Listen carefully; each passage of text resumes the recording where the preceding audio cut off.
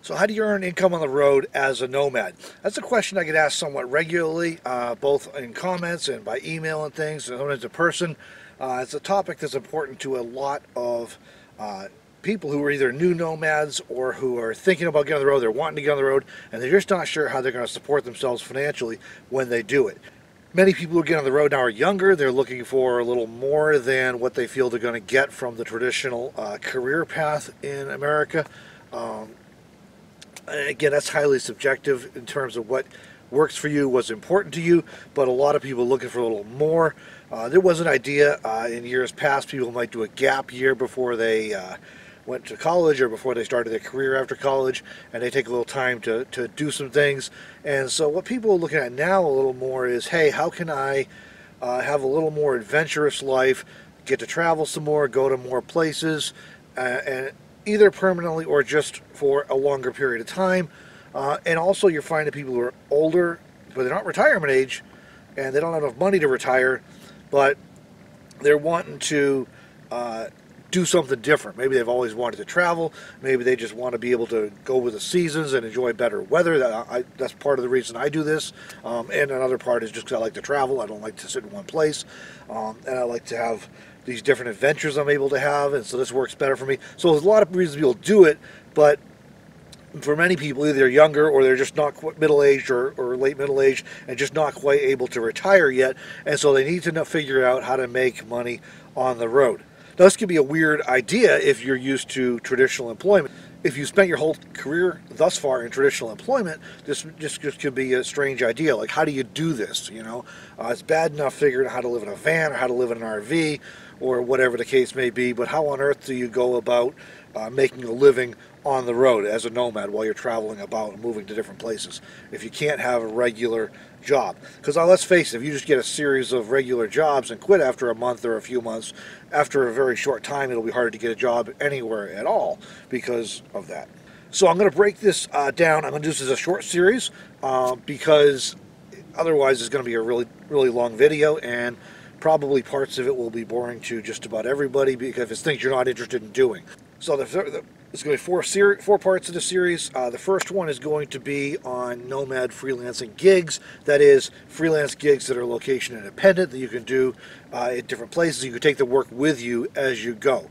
The second one will be popular work camping gigs, and that is that there's plenty of short-term jobs you can get that will allow you to support yourself on the road and in different places as you move about, and some of them have proven to be quite popular with nomads, so we'll look at those in the second video.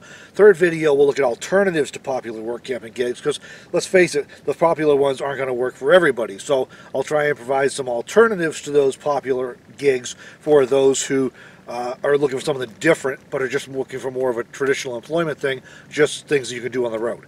The fourth video we'll look at nomad businesses. That is, small businesses, micro businesses that are location independent that you can do wherever you happen to be. And you can take with you as you go to different places, which is really important. So we'll look at some of those.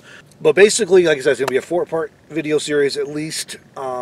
And it's going to be one video per week roughly. So those of you who are not interested in this topic, you're retired or disabled and not looking to have to earn money on the road, or maybe you just watch this channel because you like the nature videos, the travel videos I put up, and you're not really interested in this, I won't bore you for a whole week or two with just these videos. So it'll be broken up over a period. There's a chance I'll add a few more videos to that, particularly if you have, if I have requests from viewers, and it's on topics that I feel like I can address in a way that adds value.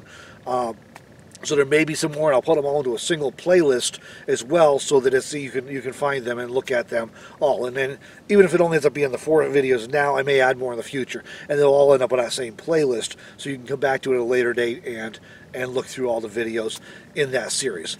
This is how I support myself on the road. I'm late 40s, and yeah, I got to work still, and even if I didn't have to work still, I'd want to work still probably. I do work that I enjoy doing and I find meaningful, so for the most part. So you know, this is something that I do. I know a lot of other people who are doing this as well. There's just a growing number of people on the road who are still working to support themselves. Some of them are just really young, haven't had a chance to build savings yet. Others are middle-aged and they've lost their retirement or a lot of their savings because of the market crash or something, or their company closed and then that affected their retirement, whatever it is. So many different reasons that this comes up these days. Our economy is changing in a lot of ways, and it just is, and for lots of reasons.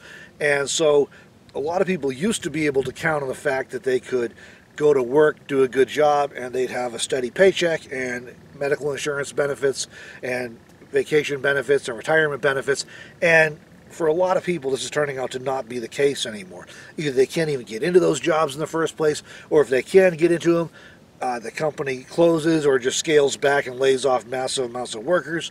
And a growing number of older workers are finding they cannot afford to retire. Their Social Security is not enough. Maybe their 401k was just decimated in the recession and hasn't recovered. And so there's just a lot of reasons that people are on the road but finding it necessary to still work and earn a living. Whether it's a full-time income or a part-time income to supplement or to stretch things out, they're still finding it necessary to work. So we're going to talk about that in this series, Income on the Road. Hope it'll be helpful to a lot of you who are either on the road and trying to figure this out, or you're thinking about getting on the road for the first time and you're just not sure how to do some of these things. And it's like I said, it can be a pretty weird idea if you're used to traditional employment. So we'll go over some of that. I hope it'll be helpful to you and make it more possible if this is something you want to do to get on the road. Even if you want to do this as a few years and then go back to a traditional lifestyle, or if you want to do this more or less permanently. Either way, I hope this will be helpful to you as you're preparing to get on the road or thinking about getting on the road. At least it'll help you understand your options, and if you are definitely going to do this, or you're starting to do this now, it'll hopefully help you be successful by figuring out some ideas that may help you make income on the road. And I'm far from the only one who has videos about this, the only nomad who has videos about this, but what I can't bring to this is the fact that this is actually how I support myself, because I have to work on the road too. So I'm bringing this perspective of somebody who actually is doing this to this video series, and I hope it'll be helpful to you. So stay tuned for these. There's going to be about one a week, probably on Fridays, I think, or Saturdays, whenever depending on how my workload goes for the week, when I can get them up.